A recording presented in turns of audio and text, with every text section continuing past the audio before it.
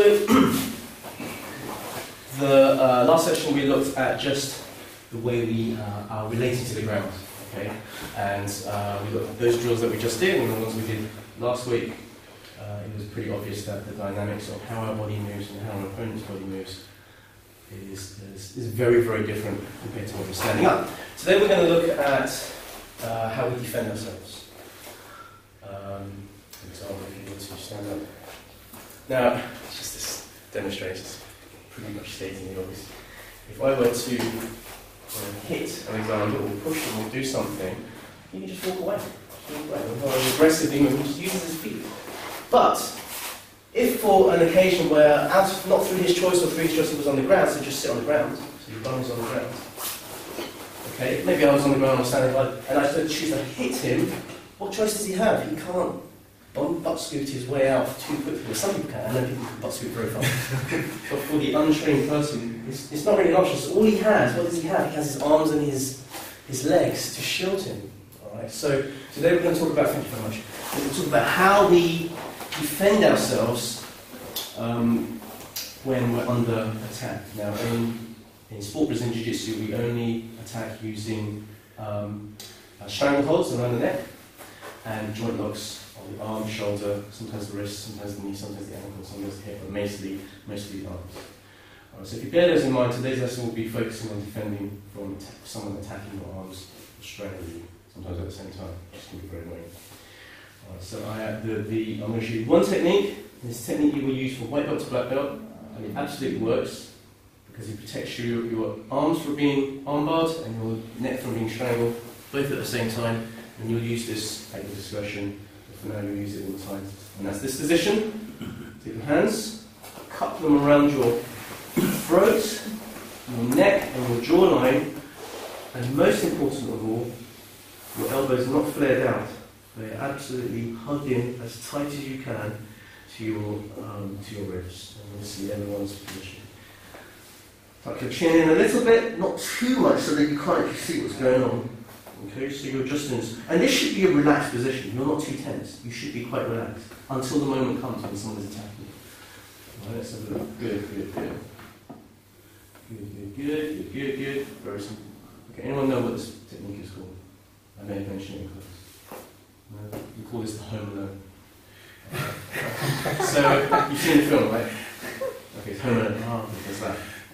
Okay, it's funny, but it's a useful point to remember because you'll hear coaches at times go, "Home alone, you're being attacked." The person, something remember to do this, and it's incredibly difficult for the opponent to strangle or attack the arms when you're doing home alone.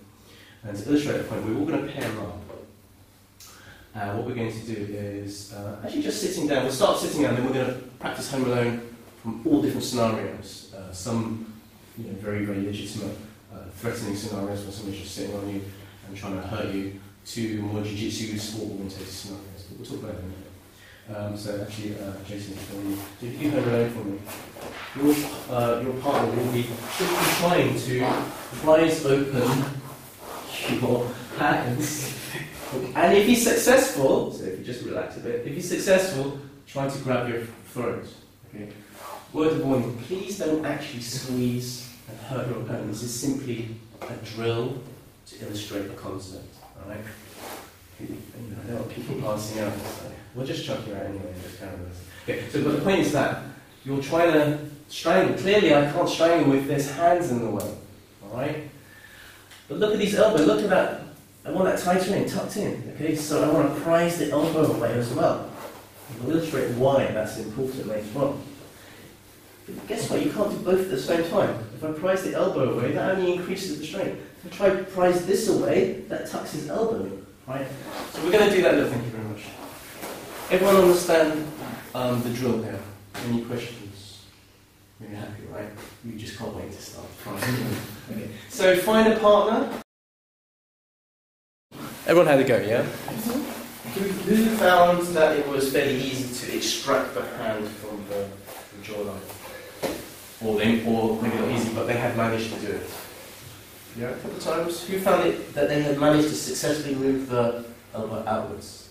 Any of us? Was easy. But could you do both at the same time? No. And then completely move that away? Okay. So, the thing with the home alone is, if you are just simply defending like this, it could take 1 minute, 30 seconds, it could take 10 minutes, but we'll get there eventually. Right? We'll just where you are. But for the time being, it gives you time to think about defense. Right? We're going to do this from a different position. See the use. You're on the ground, so your back is on the ground. Your head is here, your feet are over there. We're going to do what I call the friendly triangular position, right, as a detail last week. Come down low so you can see.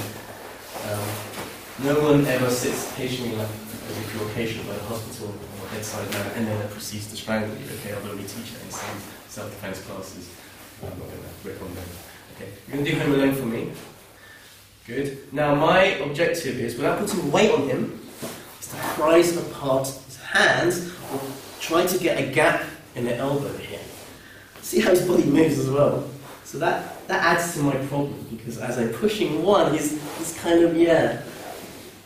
Good.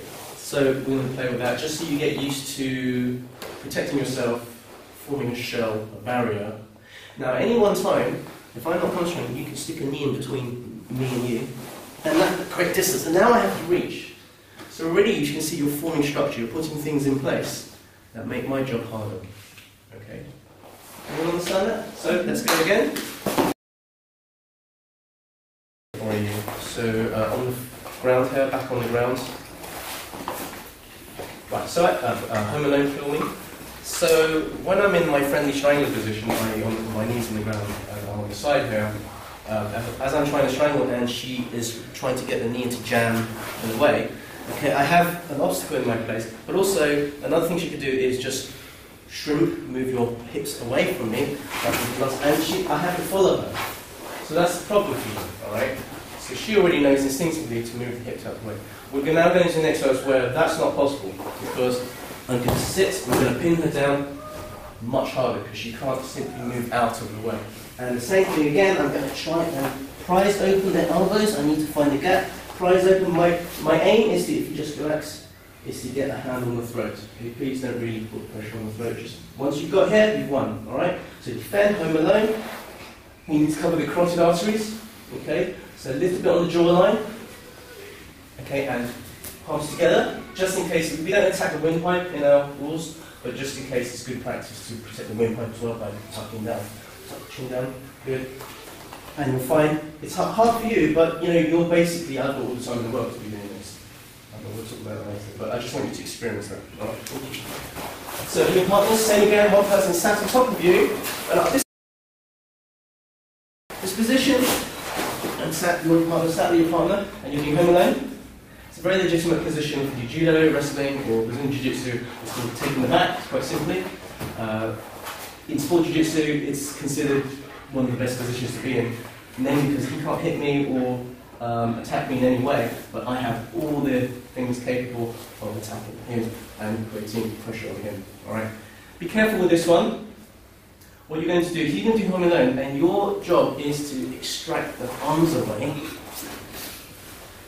Okay, using whatever means you can, because your prize, if we manage to, is to get a strangle. Okay, we're going to do strangles and things on a later lesson, not for today. But your prize is once you're here and you have the bare neck and the throat, you've won. Stop. Either carry on or stop around in your own time. Okay? So you're home alone, but you'll realise that home alone is incredibly strong. Person on the back, try and stay where you are in that seated position. Try not to twist your body in a manner where your shoulders are pointing in a different direction to your hips. That twisting of the spine is actually terrible for you. Okay, and we'll talk about that later. But for now, try to be strong, be tense when you need to be tense. And I just want you to get experience of being attacked where you can't really do much apart from just do the home alone. Okay guys, and your partners, just for a minute or so.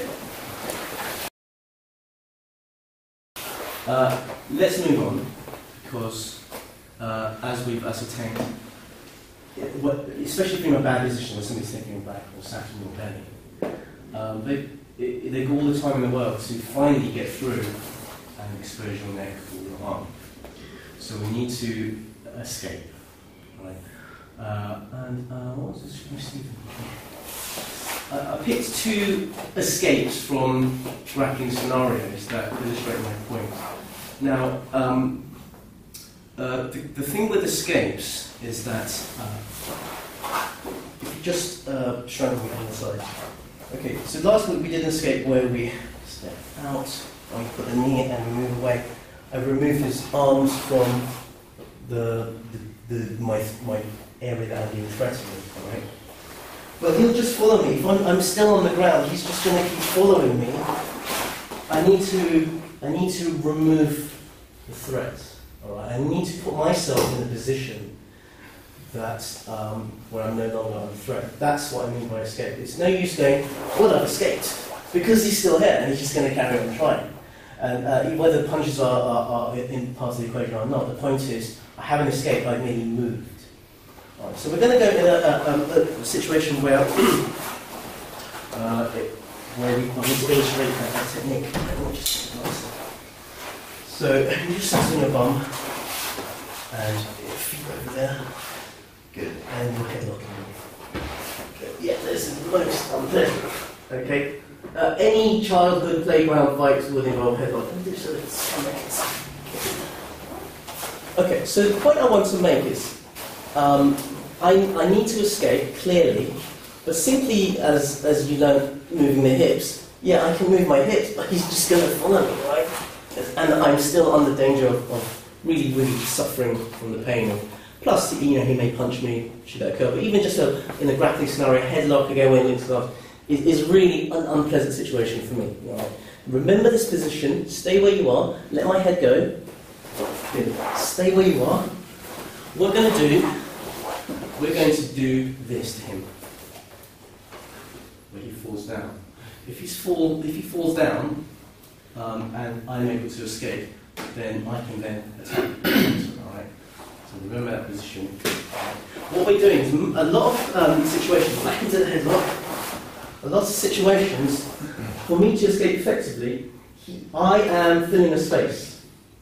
Alright, I'm filling a space. When I remove myself from that space, in theory, he'll fill that space with his own body, i.e. fall down. Okay? So this is what we're going to do. From this simple headlock position, we're going to try and rotate and turn onto our knees and grab his shoulder here. Okay? Once we are here, we're going to onto our knees, and see the space here now? He's going to fall down, and we're just going to stop here for now, because the headlock's still on, but we need to work out. All right? This way.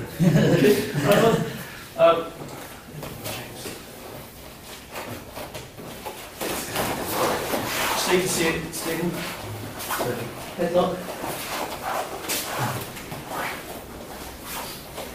Yeah, sit in your bum.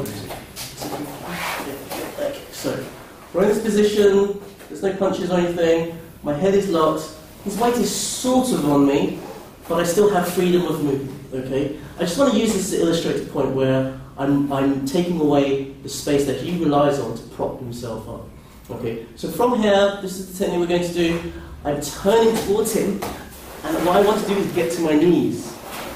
Once I'm on my knees, I can then twist his body so he falls down where I was lying. And we're just going to end up here. And I'll show you part 2 in a minute. Okay, guys? I'm going to show that once more.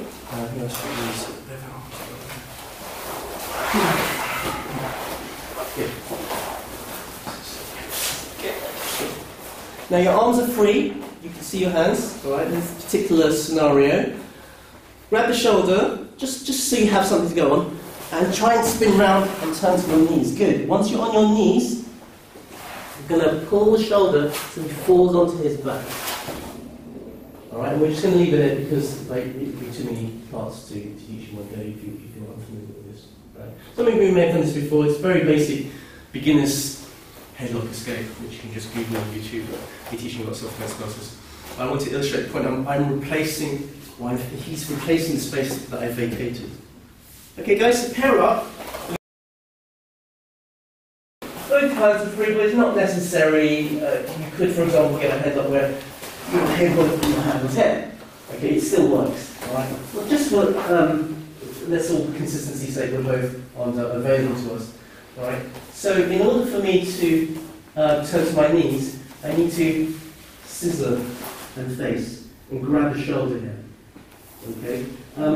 If you find it hard to get to your knees from here, try moving outwards a bit. So the more distance you create, remember we're thinking about my hips are moving away from the source of danger, then I have the ability to sort of get into this knee position and just walk into the ground here. Now, with the headlock still on, just to finish this technique, you can come around so you can see the action here, if you like. If you do judo or Brazilian jiu-jitsu or wrestling or any sort of ground fighting technique, this position here, your eyes will light up going, oh, fantastic. Okay? Anyway, I'll show you one. We need to get out of here. This is still very strong, this could hurt, but we now have something that we didn't have before, which was leverage. Okay? By putting my hands on his jawline and stepping over, I have the ability to just release the arm. And later on in lessons, we'll learn to take the arm and do arm bars from here. But for now, please don't do any arm bar. We're in this position here. You should all find yourself here. If not, then give me a shout and I'll find it. 2 hands on the jaw. You don't have to press too hard. But the point comes from stepping over. Don't just push up with your neck. Move towards his upwards here. You see how his grip releases? Grip on again. Combined with just a little pressure of your arm, it should release. And then you're in this more dominant position, and then you can tickle them. Did you want to see that? It would be useful, yeah, actually. Okay, so, yes. So, your knee. Go ahead, and grabbing the shoulder here, and my knee. I'm using that sort of opportunity where there's nothing to prevent me from dropping here. I'm in this headlock position, so you can just connect your one hand over. I want to step over. Don't just pull up because you're meeting force with force. I want to make the maximum of the weakest point of the grip here, which you'll achieve by moving towards his head here, and the grip will come off, and then you've got the arm. Peace up. Okay? Good. Give that a go. I'll come round and see how you do with that. Let's look at another way of escaping. Seymour, do you want me in? That's okay. Yeah, this is good for elements of experience as well. This one's on my belly, sat on my belly, very mount position. And we're going to do friendly strangle here. Okay, good. Now, the first technique, I was displacing a space and he fell into it, which allowed me to escape. This one, I have to move him into a space, but stop him from using his arm. That stops him. So if I were to bridge and throw him that way, his arm would instinctively position. See? And the same on the other way. And at the same time, I haven't escaped my position. And he's still a threat, whether he's punching or strangling or whatever. Okay, so what we're going to do, this is the drill we're going to do. It's probably the simplest one you can do, and it's pretty easier than the previous one. I should have done with this one anyway. This is the point where you're taking away his ability to, what we call base out, using a structure that usually is his hand, and it could also be his foot. Okay, we're going to just hug one arm. Hug. Okay, there's lots of other things to this technique. Later on we'll learn the more technical version of this, where you put on the shoulder, breaking the posture. But for now, your partner's just going to let you hug one arm. Can you see what his posture is like? Already he's twisting his torso, and he knows that if I was to throw him that way, it's very. I mean, he could use the other arm, but he's not going to. If you use the other arm to try to throw you that way, just use your other arm to base out there. Good, but it doesn't prevent him from. Okay, all right. So you go back in position here. So this is what we're going to do. All right. The most important thing also is not only are you hugging the arm, but you must block this foot. So everyone come around this side and see what I'm doing here. Because some people are really shifty, and when you push them towards one side, they just really stick their foot out. And you haven't done anything apart from just roll. So you must block this foot here, and we're going to hug the arm. This is as simple as I can make it. Now we're going to rely on two things that we learned in lesson 1 and lesson 2, is hip bridge. No shrimping this time, but remember I said roll onto your shoulder, or rolling onto my shoulder. But this time you carry on, you carry on, you carry on. And you should be between the legs here and then circle guard, but we're out of danger. Alright. So, you want to see that? Yeah? Yeah. So Jason. So do you remember from our the Home Alone thing? We can even do it from Home Alone. And you're trying to prise open my hand. Okay, fine, now I've got the hand. Good. I kind of tricked him into it by doing Home Alone. Anyway, block the foot. Very important, bridge. And roll onto your shoulder. And even if he uses this hand to put over there to stop him from it will not prevent him. Immediately position yourself in what we call mid posture. We'll talk about posture in another lesson, but basically I just want to be here, not here, ready to be strangled and choked. So I need to be here. Once more. That's a mount. Yeah, let's do Home Alone. So we're in Home Alone, and he wants the prize open. We're using the opportunity. Okay, it's not fine, not sparring. He's letting me use that chance for me to hug his arm. Just one arm, please. All right. Lock the foot on the same side. You're trapping the arm. Please don't flare your elbows out. Keep your elbows close. Hips raised, and just roll. Here, immediately position yourself so you're out of his reach. Okay guys, everyone got that? That's the last thing we're going to do today, but we need to drill it.